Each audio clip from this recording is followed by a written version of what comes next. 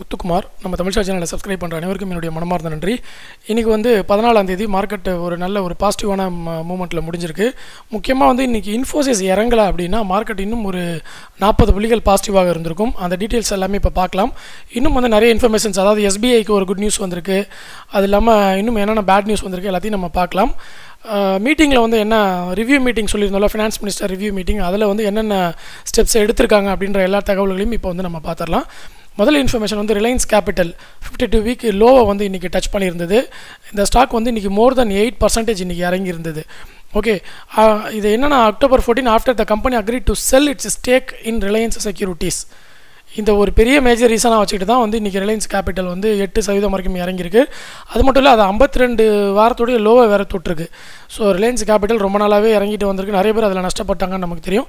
தொடர்ச்சியாக வந்து அது இறங்கும் முகத்தில் தான் போயிட்டுருக்கு. அதனால் கவனமாக இருங்க ரிலையன்ஸ் பங்குகளில். அடுத்தது வந்து இந்துஸ்தான் யூனிலிவர் லிமிடெட் இன்றைக்கி ரிசல்ட் கொடுத்துட்டாங்க. எல்லாம் டபுள் டிஜிட் க்ரோத் இருக்குன்னு எக்ஸ்பெக்ட் பண்ணாங்க. அந்த ரிசல்ட் நான் ஸ்க்ரீன்ஷாட் எடுத்து வச்சுருக்கேன், அதையும் உங்களுக்கு காமிச்சிடுறேன்.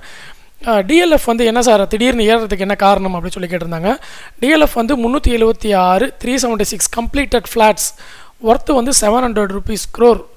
அது ஒர்த்து இருக்கக்கூடிய குருகிராமில் இருக்கக்கூடிய ஹவுசிங் ப்ராஜெக்டை முடிச்சுட்டாங்க, செல் பண்ணிட்டாங்க. ஓகே, 700 கோடி ரூபா ஒர்த்து இருக்கக்கூடிய ஃப்ளாட்ஸை 376 ஃப்ளாட்ஸை கம்ப்ளீட் பண்ணி செல் பண்ணிட்டாங்க.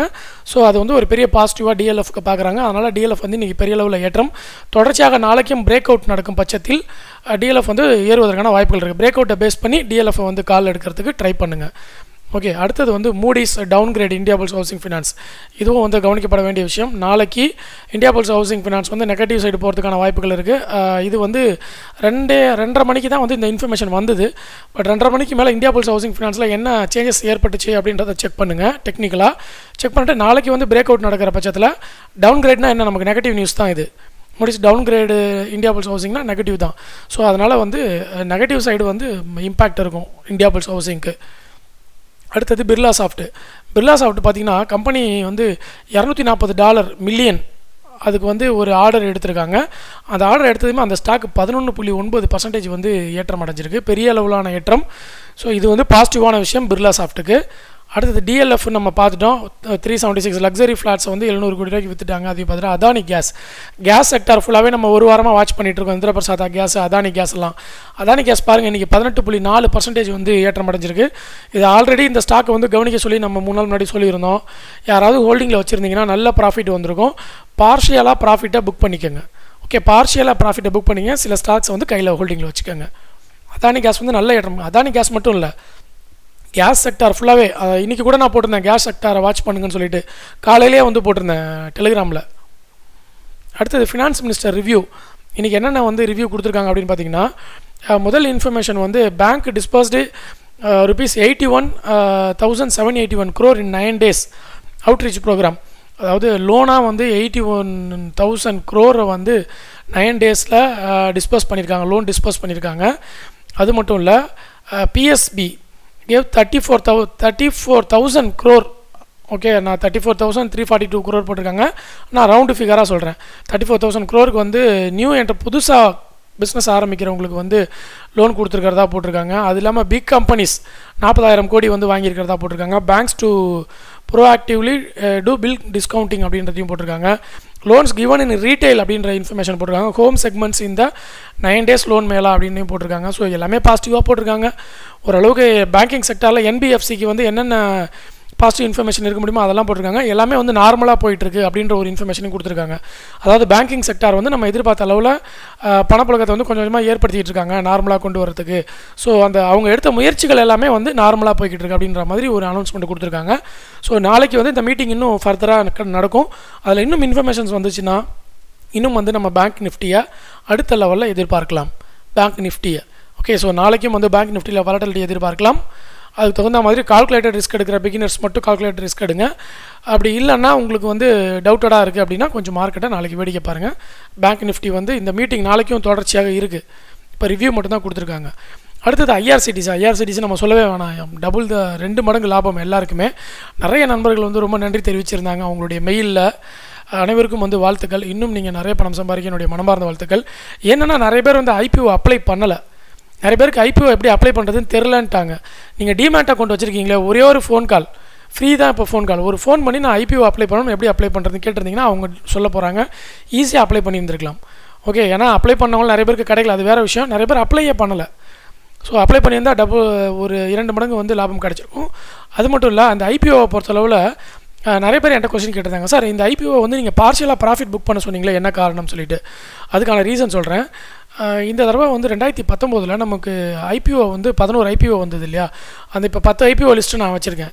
அந்த 10 ஐபிஓவில் 8 ஐபிஓ வந்து ஐபிஓ ஓப்பனிங்க்கு அப்புறம் ஒரு 1 வீக்கில் வந்து இறங்க ஆரம்பிச்சதே தவிர ஏற ஆரம்பிக்கல. ஓகே, நீங்கள் இதில் நிறைய நான் எக்ஸாம்பிள்ஸ் கொடுத்துருக்கேன். இங்கே பாருங்கள், ஆஸ்ட்ரான் பேப்பர் வந்து இஷ்யூ ப்ரைஸ் 50 ரூபாய்க்கு தான் வந்து இஷ்யூ ப்ரைஸ். ஸோ 50 ரூபா கொடுத்து நிறைய பேர் வாங்கிட்டாங்க ஐபிஓவில். வாங்கினதுக்கப்புறம் ஓப்பனிங்கே பார்த்தீங்கன்னா 120 ரூபா. ஸோ டபுள் மடங்கு வந்து லாபம் எடுத்தாங்க. அதுக்கப்புறம் அதோட விலை இப்போ பார்த்தீங்கன்னா 95 ரூபாவில் இருக்குது.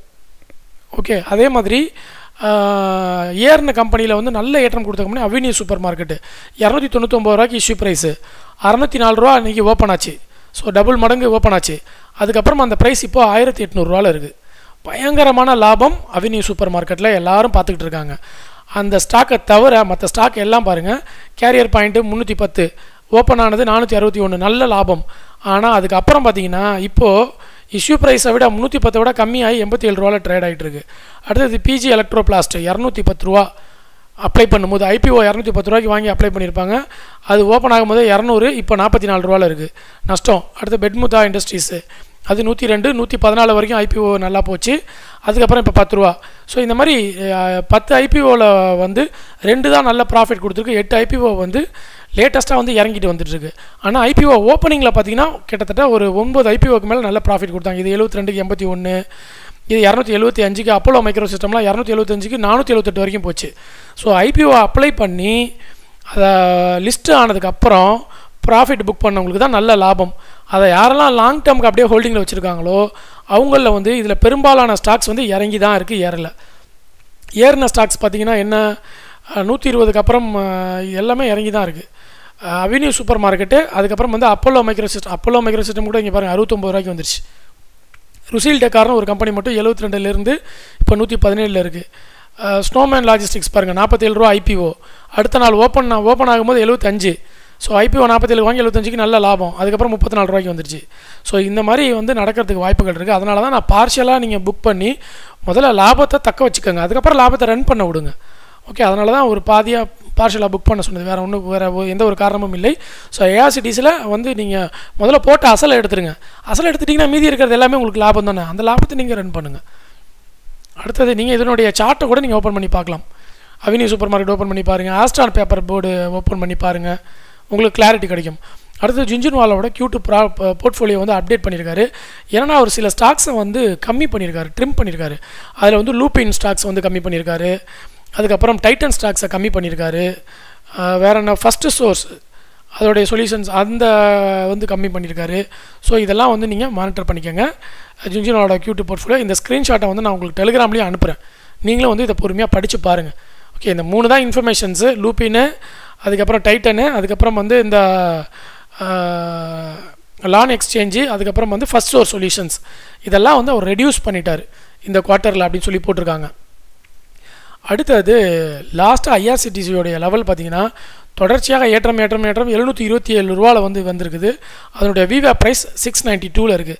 ஸோ 692 நாளைக்கு வந்து மெயின்டைன் பண்ணிக்கோங்க. அந்த விவா ப்ரைஸை பேஸ் பண்ணி நீங்கள் வந்து ஸ்டாப் லாஸாக போட்டு வெளியே வந்துருங்க. ஓகே, 692 ரீச் ஆச்சுன்னா வெளியே வந்துடுங்க. 692க்கு கீழே 690லாம் தொட்டுச்சுன்னா வெளியே வந்துருங்க.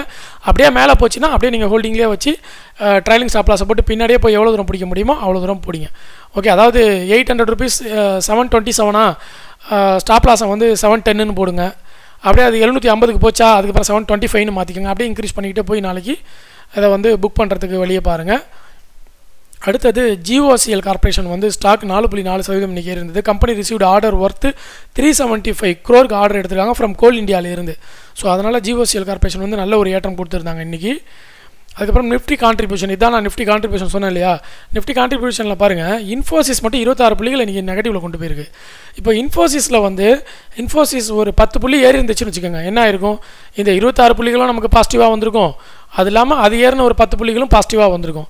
இல்லாட்டி இன்ஃபோசிஸ் ஏறவும் ஏறாமல் இறங்கவும் இறங்காமல் ஒரு 2 புள்ளி 1 புள்ளி மைனஸில் இருந்தால் கூட நமக்கு இன்னும் 26 புள்ளிகள் வந்து மார்க்கெட்டு பாசிட்டிவாக கிடச்சிருக்கும். அதாவது 36லேருந்து இன்னொரு 26 கூட்டிக்கோங்க. அப்போ எவ்வளோ வரும்? 46, 56, 62 புள்ளிகளில் வந்து ஏறி இருக்கும். ஸோ இன்ஃபோசிஸ் தான் மேஜராக இன்றைக்கி டவுனு, மற்றது எல்லாமே வந்து ஓரளவுக்கு பெட்டராக தான் இருந்தது. பஜாஜ் ஃபினான்ஸில் 5 புள்ளிகள் தான் இறக்கி விட்டாங்க. அடுத்தது எஸ்பிஐ பற்றி நிறைய நண்பர்கள் கேட்டுட்டு இருந்தாங்க. எஸ்பிஐ கொஞ்சம் கொஞ்சமாக பாசிட்டிவ்க்கு போய்கிட்டு இருக்கு. ஸோ டெக்னிக்கலை ஃபாலோ பண்ணுங்கள். ஒரு ப்ராஃபிட் புக் பண்ணுறதுக்கு வந்து தயாராக இருங்க. எஸ்பிஐயை வந்து லாங் டேர்முக்கு வச்சுருக்கிறவங்களுக்கு பெரிய அளவில் ப்ராஃபிட் கிடைக்கல. நீங்கள் எஸ்பிஐ யாராவது வச்சுருந்தீங்கன்னா எனக்கு வந்து கமெண்ட்டில் கூட போடுங்க. லாங் டேர்ம் வச்சுருக்கீங்களா? உங்களுக்கு என்ன நடந்தது? நல்ல லாபம் கிடச்சிதா? இல்லை லாபத்தை மிஸ் பண்ணிட்டீங்க, ப்ராஃபிட்டை புக் பண்ணாமல் விட்டனால இறங்கிருச்சா? இல்லை பெரிய ஒரு ரிட்டர்ன்ஸ் கிடைக்கலையான்றதை எஸ்பிஐ யாரெல்லாம் லாங் டேர்ம் ஹோல்டிங் வச்சுருக்கீங்களோ உங்களுடைய சுச்சுவேஷன், உங்களுடைய ரிசல்ட் என்னவோ, அது உங்களுடைய ரிட்டர்ன்ஸ் என்னவோ அதை வந்து கமெண்ட்டில் பதிவு பண்ணுங்கள். எஸ்பிஐ வந்து டாப் 10 மோஸ்ட் வேல்யூடு ஸ்டாக்ஸில் திருப்பியும் உள்ளே வந்துருச்சு. இதுக்கு முன்னாடி பஜாஜ் ஃபினான்ஸ் இருந்துச்சு. இப்போ பஜாஜ் ஃபினான்ஸ் வந்து 11th பிளேஸ்க்கு போயிடுச்சு. ஸோ 10வது பிளேஸ்க்கு எஸ்பிஐ ரீஎன்ட்ரு ஆகிருக்கு. அந்த நியூஸ் வந்து இப்போ கொடுத்துருக்காங்க. இன்றைக்கி மார்க்கெட்லாம் முடிஞ்சதுக்கப்புறம் தான் இந்த நியூஸே வந்து வெளியே விட்டாங்க.